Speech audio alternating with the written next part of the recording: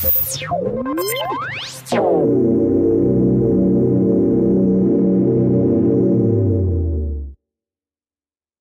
on writing complicated scripts in PowerShell, variables are still something that you're going to run across quite a bit. Here's a simple variable.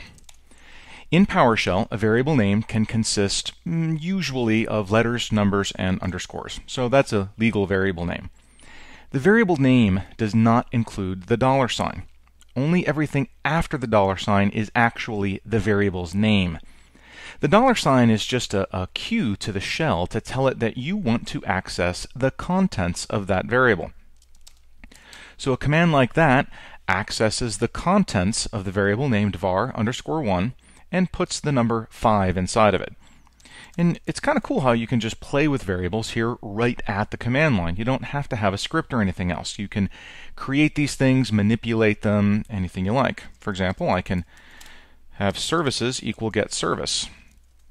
This creates a new variable named services, takes the output from the get service command, and places it into the contents of that. Again, the $sign is telling PowerShell that I want to access the contents of the variable named services. Now you can have a really complicated pipeline on the right side of the equal sign. For example, I can create this new variable called processes, and by the way, there's no need to declare a variable up front or announce that you intend to use it. You just do it. So I've created a new variable called processes, and I'm going to set it equal to the output of getProcess, sort, and let's sort on the physical memory property, and let's do that in descending order, and then let's only keep the first 10. So this entire pipeline is going to run, and its output, instead of being displayed on the screen, is going to wind up inside the variable named processes. And now I can just look at processes to see what's inside of it, and I get all of those objects out just as if I had run that command interactively. Now it is possible to create a variable name that has spaces in it.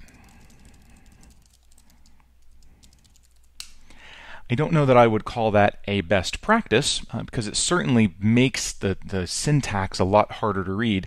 But what's going on here is the $sign, again, tells the shell that I'm about to access the contents of a variable.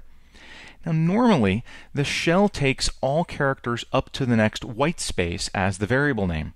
In this case, because the variable name started with a curly brace, it will take all the characters up to the closing brace, including spaces, as the variable name. So to access that, I would need to retype all of that. Now again, don't know if that's a best practice, but you certainly will see some folks using it, so it's important to recognize what it is and how to deal with it.